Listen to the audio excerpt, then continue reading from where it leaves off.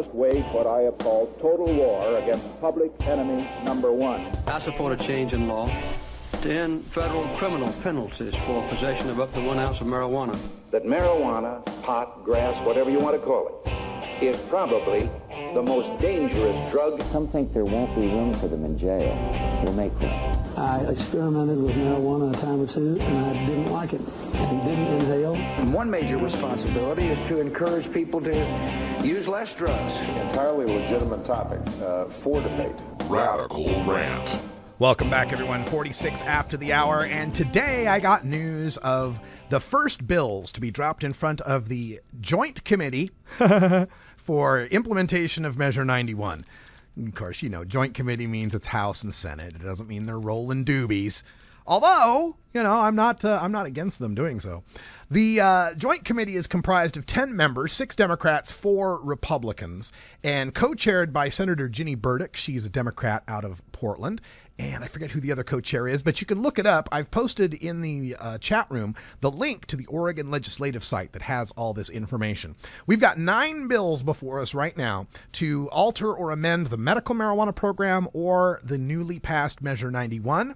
And a very simple way to understand what to support and what to reject.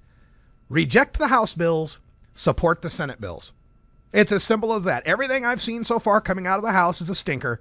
And everything I've seen coming out of the Senate so far sounds pretty good. Let's take a look at these bills. House Bill 2033 is a bill to direct the State Board of Pharmacy to classify any synthetically manufactured cannabinoid as a controlled substance in Schedule 1. Now, the synthetic cannabinoids, you know, the JWH018 and the 223s and all these JWHs, are the constituents that are sprayed on artificial herbs, you know, the fake pot, the synthetic pot, the K2, the spice. And I believe this kind of bill is motivated by that scare, this fear of the synthetic marijuana, the fake pot that's out there that people use to get past drug tests and to use when marijuana is not legal. This bill is certainly not necessary, as now that the real thing is legal, there is far less incentive to want to be using any of these artificial marijuanas, but also for the fact that this is a bill that is trying to address the problem of, if you name a particular chemical in a schedule, all that they have to do is tweak a molecule here or there, make it a different chemical, and now it's not scheduled. And they're trying to get ahead of that by saying anything in the cannabinoid class, no matter how you tweak the molecule, is going to be Schedule 1. And the problem with that is that these synthetic cannabinoids were specifically designed for medical and scientific research. The whole point of them was to be able to study the effect of cannabinoids, since marijuana was Schedule 1 and they couldn't get a hold of that. So making all the synthetics Schedule 1 just puts further roadblocks in front of the legitimate scientists and researchers who are studying the effect of cannabinoids on the human body. So we would reject this out of hand. There's no need. If you want to set something up like this, it would be more appropriate to automatically classify these things as Schedule 2. A Schedule 2 drug is still considered a dangerous drug of abuse that can't be had without prescription and has severe criminal penalties for its misuse. Think methamphetamine or cocaine. They're Schedule 2. Drop the synthetic cannabinoids in Schedule 2 and the researchers will still be able to do research with them. But you put them in Schedule 1 and they're hands off for everyone. The next couple of bills are the worst marijuana bills I have ever seen. Okay, that may not be true, but they're the worst I've seen this year.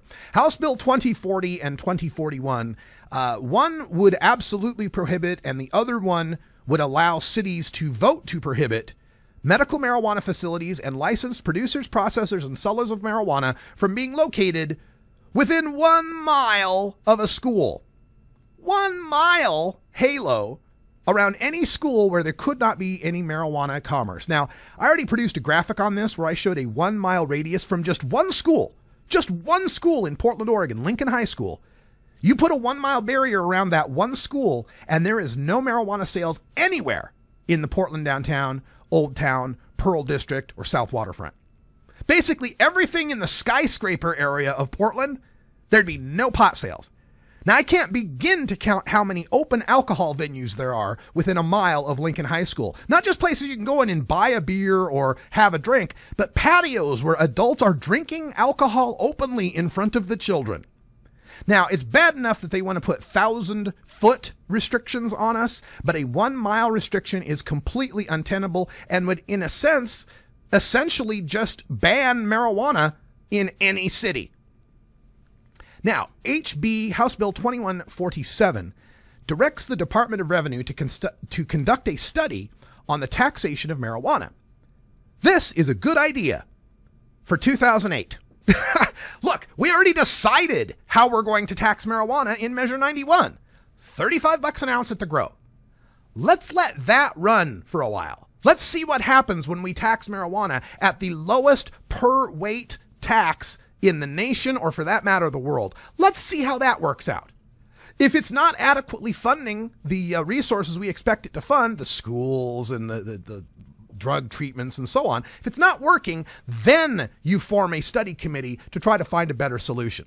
What this looks like to me is just a backdoor way for them to ignore the will of the people who voted for a $35 an ounce tax by putting the impetus of some study behind it that says, who knows, a sales tax or something would work.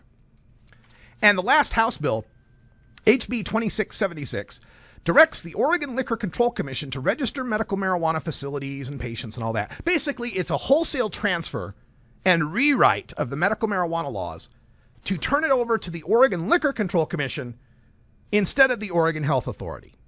Now, look, you know my stance on this. I'd prefer we just integrate the whole thing. Let's have one system where marijuana is grown and processed and transported and sold. And then you can have medical marijuana cards that give tax breaks or allow greater limits or whatever. But let's have one commercial system for marijuana. But if that's not the case, if they are going to remain one separate system for recreational and a separate system for medical, then by God, that medical system should remain under the Oregon Health Authority's auspices. Now we move from the bad to the good. SB 460, Senate Bill 460, is rules providing for relocation of registered medical marijuana facilities if a school is established within 1,000 feet. Now, the scenario here that we're dealing with is you go and try to find a place to locate your dispensary. And you have to find a place that's not zoned residential, and you have to find a place that's 1,000 feet away from schools and 1,000 feet away from other dispensaries. You finally find your spot, you set up your shop, and then months later, a school moves in next door. You've got to shut down because you can't be within 1,000 feet of a school. What this bill would do is provide a timetable so that if that is to occur, if a school does move in next to an existing facility, it has some time to be able to relocate and take its license to another location farther away from that school. Now, personally, I would prefer that the schools have to do the same sort of location judgments as the dispensaries do. That is, a school should have to determine what's 1,000 feet away from a dispensary and set up there. The rules should work equally both ways. But politically speaking, people are going to be more sympathetic to schools than they are dispensaries. So if the choice is shut it down or give us a timetable to relocate, we'll take the latter. Next is Senate Bill 464. This would prohibit patients from processing extracts unless certified by the Oregon Health Authority. Measure 91 banned home production of concentrates using solvents. And for the definition, solvent does not include glycerin or water or carbon dioxide or alcohol, grain alcohol. We're talking about BHO and PHO, propane hash oil. And there currently exists kind of a loophole that doesn't apply to medical marijuana patients. This bill would close that loophole. And I say that's a good thing, because what is it about being sick that makes you any safer at home blasting BHO? If the people voted to ban home blasting, there shouldn't be an exception just because you're sick. Now, I would prefer this would be amended to provide some manner by which someone could register to be a home producer merely for personal or medical use, not for sale. There are ways of producing this stuff safely. You can buy closed loop systems that don't let gas escape. Or maybe you've got a property that's way the hell out in Eastern Oregon, far away from everyone, and you've got enough open air location to be able to blast safely. There ought to be a way to get that certified. But I'm thinking we are better safe than sorry in this circumstance. So let's go forth with this and work that pathway out sometime in the future.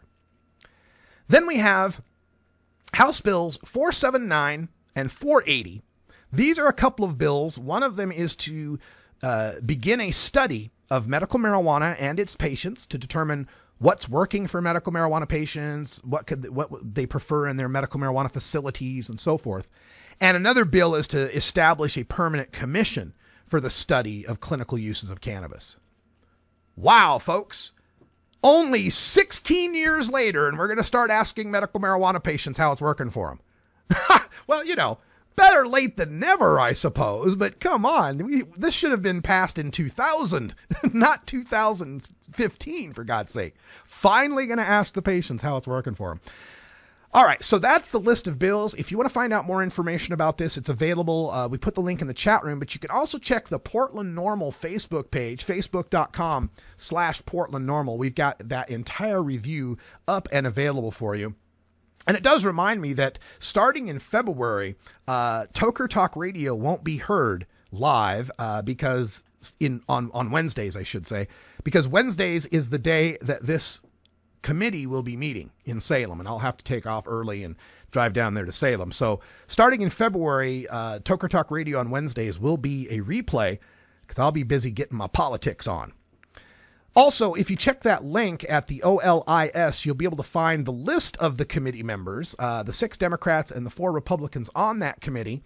Their email addresses are also available. So if you're concerned about any of these bills, you'll be able to make your wishes known to those committee members.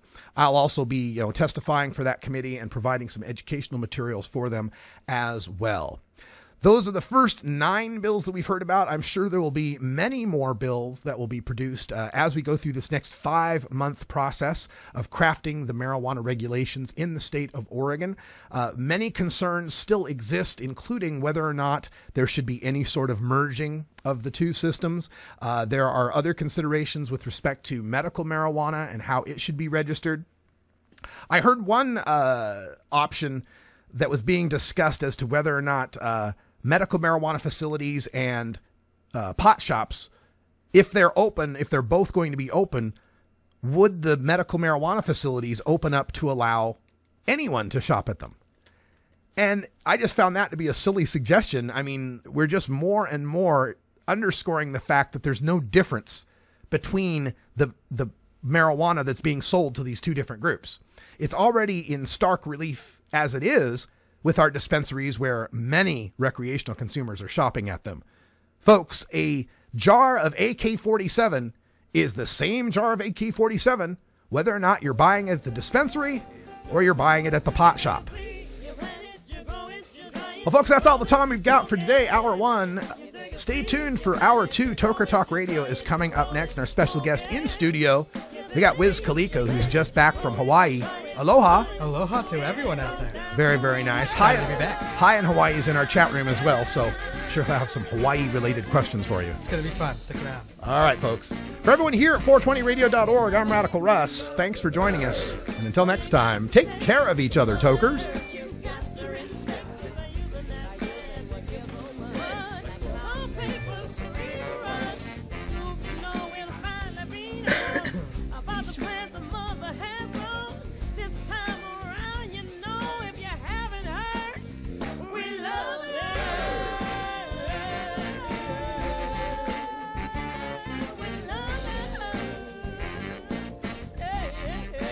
This is the Russ Belville Show. The Russ Belville Show is blogging and podcasting daily at radicalruss.com.